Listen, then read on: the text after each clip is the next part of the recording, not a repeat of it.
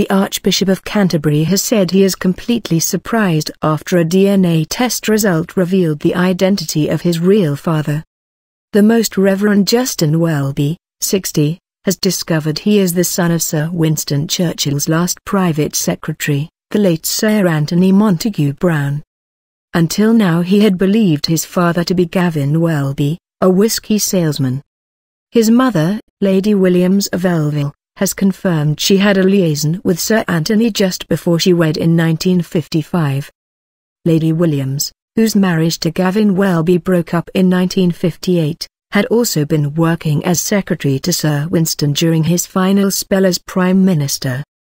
In a statement she said, "Although my recollection of events is patchy, I now recognize that during the days leading up to my very sudden marriage, and fueled by a large amount of alcohol on both sides, I went to bed with Anthony Montague Browne. It appears that the precautions taken at the time didn't work and my wonderful son was conceived as a result of this liaison." Redemption. In a statement issued through Lambeth Palace, the Archbishop of Canterbury refers to his mother and Gavin Welby's addiction to alcohol while he was growing up.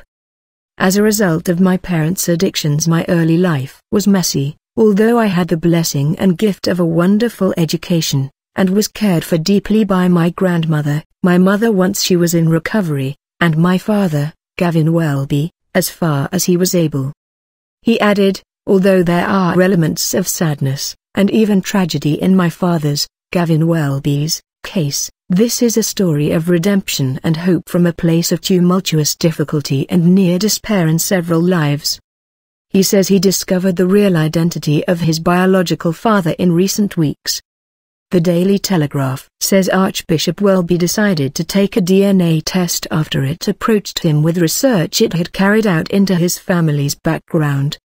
It reports mouth swabs were compared with hair samples from a hairbrush kept by Sir Anthony's widow and showed a 99.9779% probability they were father and son.